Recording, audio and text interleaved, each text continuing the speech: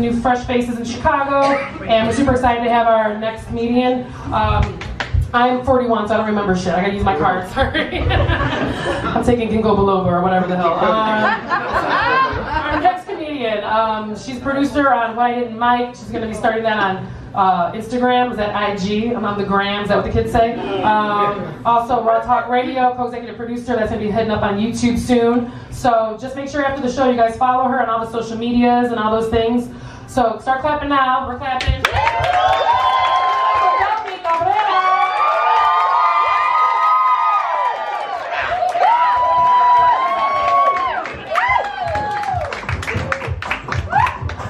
I really want that beat, so I'm gonna wait a second for it. I'm gonna give it the second it deserves.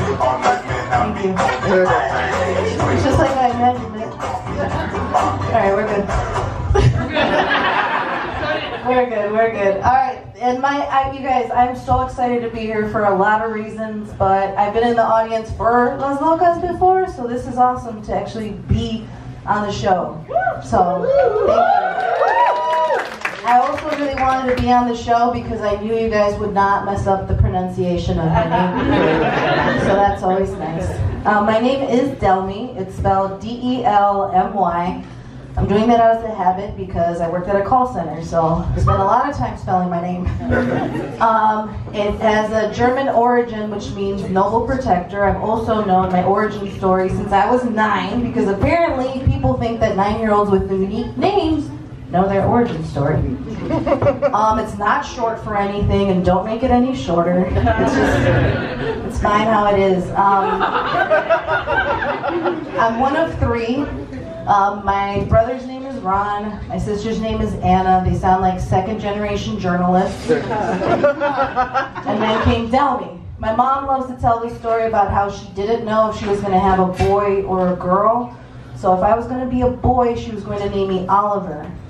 And as a girl, I guess she hadn't heard of Olivia? Olive?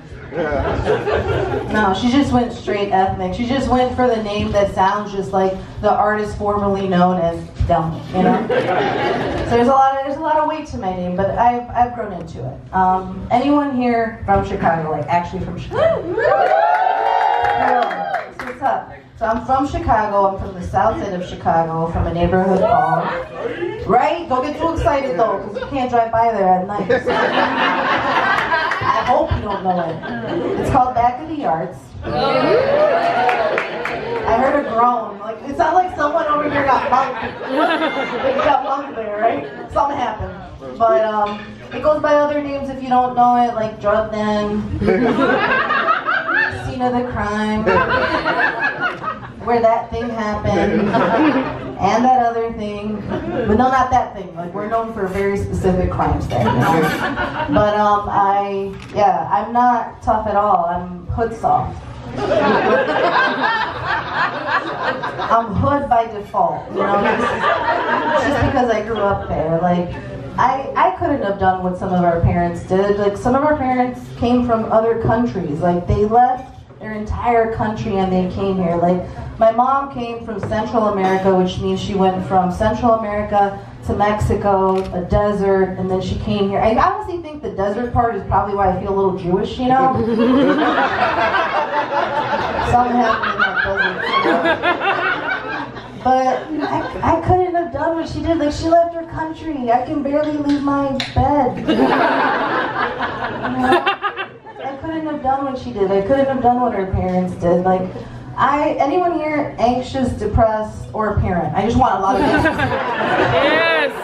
Chances are, if you're the last one, you might be the first two. You know? But I was an anxious and depressed kid, and I don't think it's that bad to have an anxious or depressed kid. I still remember getting the stranger danger talk and being suspicious of the teacher giving stranger danger talk, because I was like, wait, Miss Casas Flores Hernandez,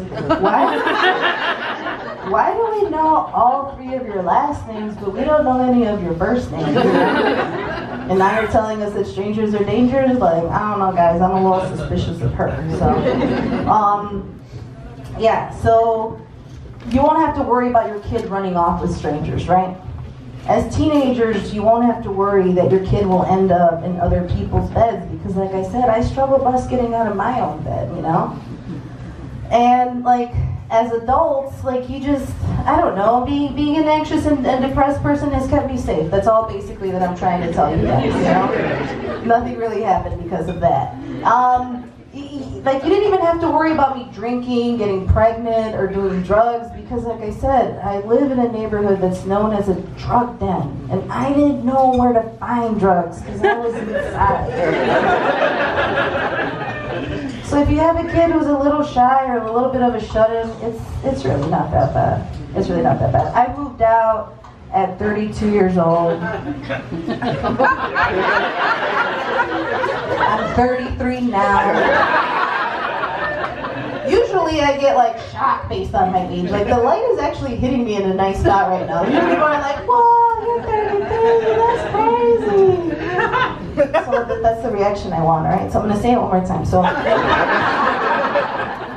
moved out at 32, I'm 33 now. You know what? I'll take it. Usually I go, that's too much, but my self-esteem lives in a sub-basement, you know? First floor right now. But I moved out, I learned a lot living on my own. Like I said, I took a deep breath right now because someone always offers to walk me to my car and it's always creepy. Don't, my brother's right there, so it's cool. Also laugh a little at one of the jokes I'm about to tell that I'm going to say in front of my brother, so just bear with me. I learned a lot though, living on my own. Like I discovered the foods that make me stop crying. Like I keep Oreos in the house for 2 reasons. One is obvious. The next one is, have you ever looked at yourself eating an Oreo? Sobbing? It stops like that. Instantly. I was like, you know? I also discovered that I should probably save my hard snacks for when I have company over. I don't want to choke. You know? You guys know that if you get murdered in Chicago, there's a 50-50 chance they're going to solve it? That's messed up, right? What if I choke on a corn nut? Like, I don't think I'm gonna top the list and like, let's get this solved by the day, you know? It's gonna be like 81 days later when the autopsy comes back and they tell my mom like, it was a corn nut. She's gonna be like, but she's made of corn. Like, how did that happen? She's made of tortillas and tamales and pozole. Like, I'm really sure that corn took her out. I don't think so. You know? I also think about like how I'll be found. Like I don't, you know, when you're about to get in the shower and you're just with yourself, right? You might have a nice deposit. I don't do that anymore, guys. I don't want to be found that way. I'm afraid that if I'll be found that way, then I'll just come back to life based on how embarrassed I am.